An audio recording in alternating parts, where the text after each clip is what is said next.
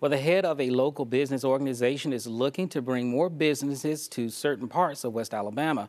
WVUA 23's Tamika Alexander tells us how this will work.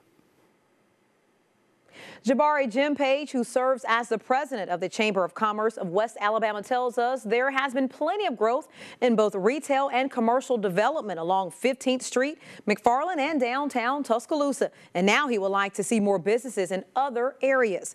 Page says he would like to see growth in some underserved parts of Tuscaloosa. Those areas include West End, Alberta, parts of Skyland, and the eastern part of the city. He says they are planning a meeting with brokers and developers who will explain to them what action they need to take in order to promote growth in these areas.